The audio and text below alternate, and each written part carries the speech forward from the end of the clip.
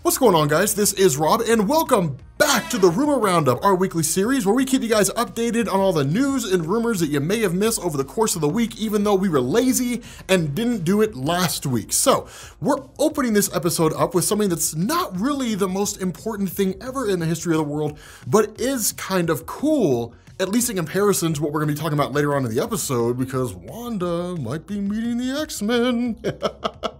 God, I'm so hyped. We are opening this up with the fact that Spider-Man No Way Home, the trailer for that movie, has actually outperformed Avengers Endgame. Now, that doesn't really surprise me, to be honest with you guys. It doesn't really shock me, and the reason why is because the anticipation for Avengers Endgame had kind of been going for like 10 years, right? Going all the way back to the first Avengers movie, if we really want to be specific about it. Loki had an Infinity Stone, we saw Thanos in a post-credit scene, so we were kind of like, okay, so like putting two and two together, we're gonna end up getting like the Infinity Gauntlet. And shortly after that, like all the pieces started to fall into place. So in reality, we knew that was coming. With Spider-Man No Way Home, it's been nothing but rumors, right? Like nothing had been confirmed. And even then, the hype for the movie had just kind of taken on a life of its own. I mean, you guys know the feeling, right? I mean, you guys remember this feeling? I mean, you guys had it like 3 days ago.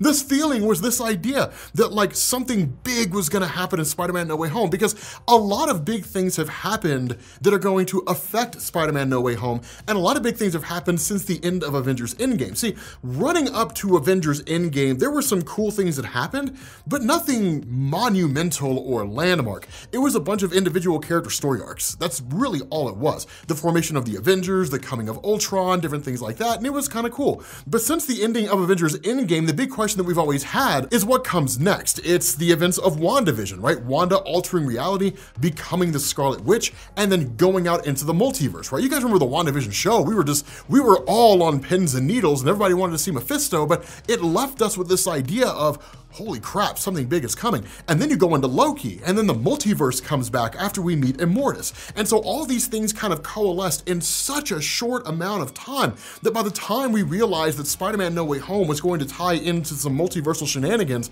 and then couple that with the rumors that Tobey Maguire and Andrew Garfield were going to appear in the film, well, hell, it's no wonder the trailer outperformed Avengers Endgame.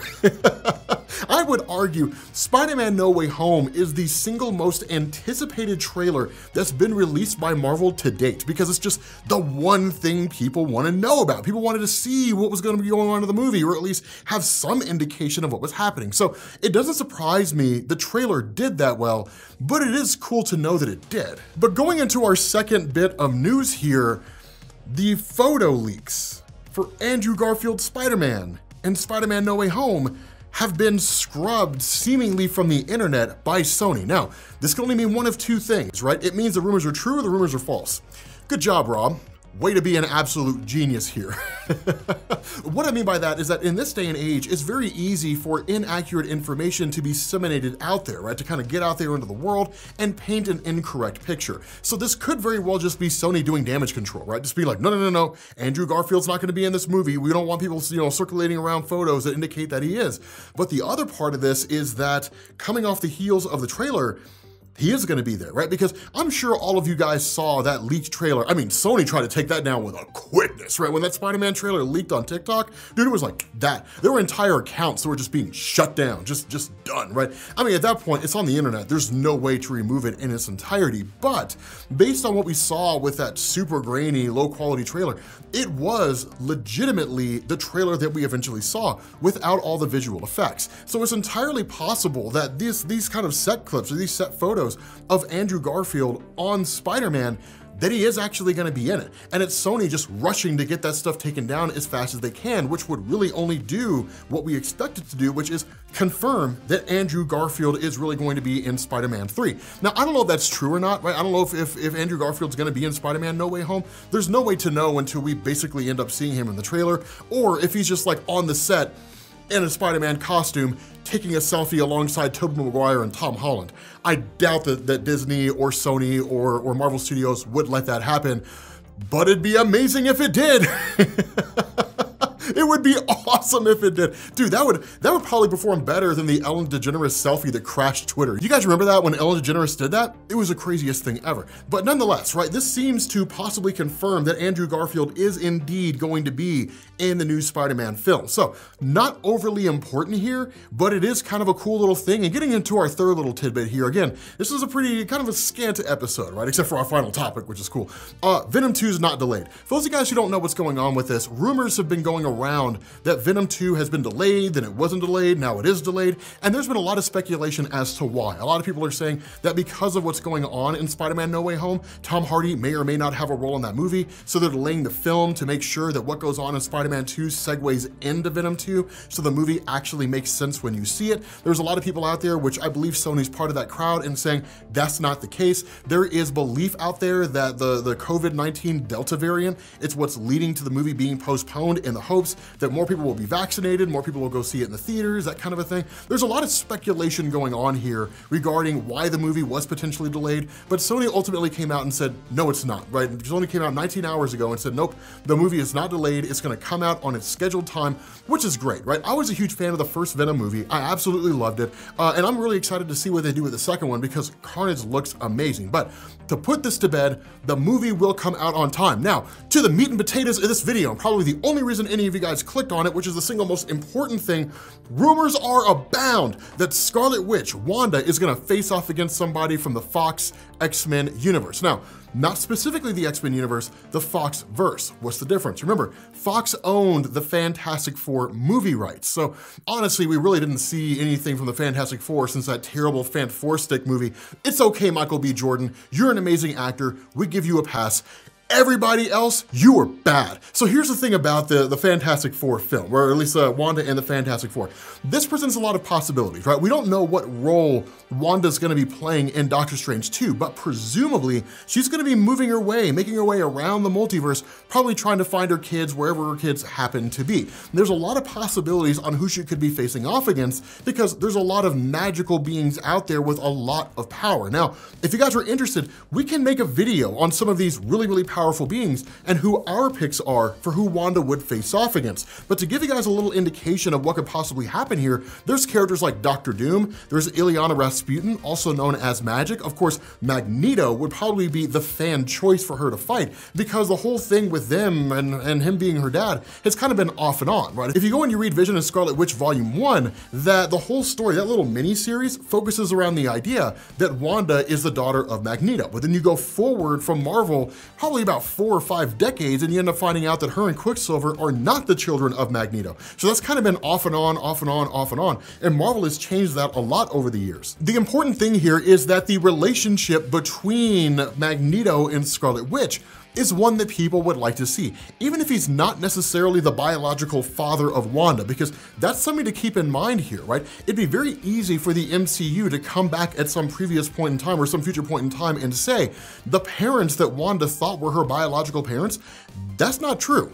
They're not it, right? That she actually had biological parents, Eric Lenscher, and most likely Magda, who was her biological mother in the comics, and that ultimately they ended up having to leave for whatever reason, either because Magneto became a villain after his wife died, I don't know, any number of reasons, right? I mean, technically, he lost his mind after his first kid died, his wife was pregnant with Vision and Scarlet Witch, and then she took off when he killed like an entire village of people out of revenge, and then she ended up having Quicksilver and Scarlet Witch later on, and Magneto just didn't know about it for years and years and years. But it's entirely possible they could do that, right? Come back at a future point in time and say, actually, Wanda and Quicksilver's parents are not the people that you saw in WandaVision. It's actually these guys over here, one of whom is Magneto. That's possible. I don't know if they'll necessarily do that, but people want to see that relationship in the movies, right? They want to see, even if he's not necessarily her father, the two of them meet and encounter each other. Plus, it'd make for a pretty interesting battle. I mean, truth to tell, if we're really being honest with ourselves, given the level of power that Wanda has in the MCU, the fact that she's a multiversal force,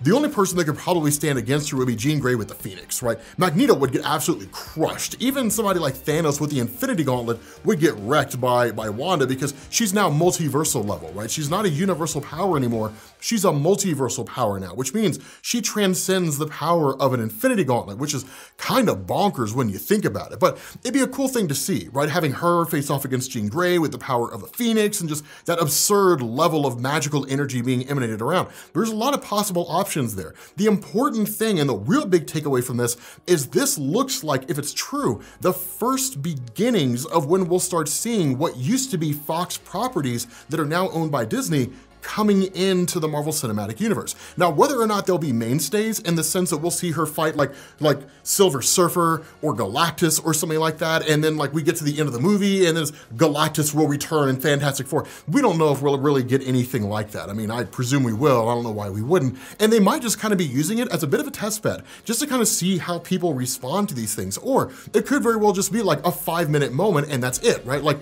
we pick up with Wanda as she's fighting somebody from the Foxverse, and the fight's over like 5 minutes after we begin that scene, and then you move on to whatever the next thing is, right?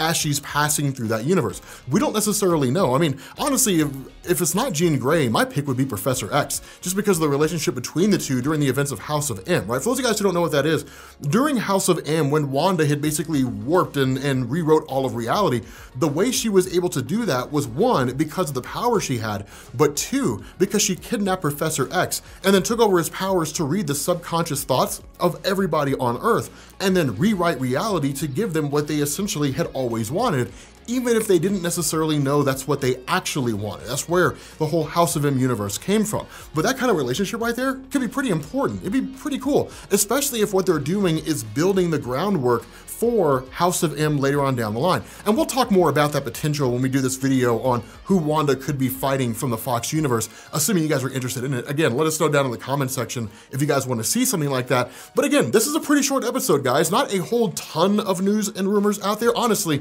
so much has been going on in the aftermath of the Spider-Man trailer.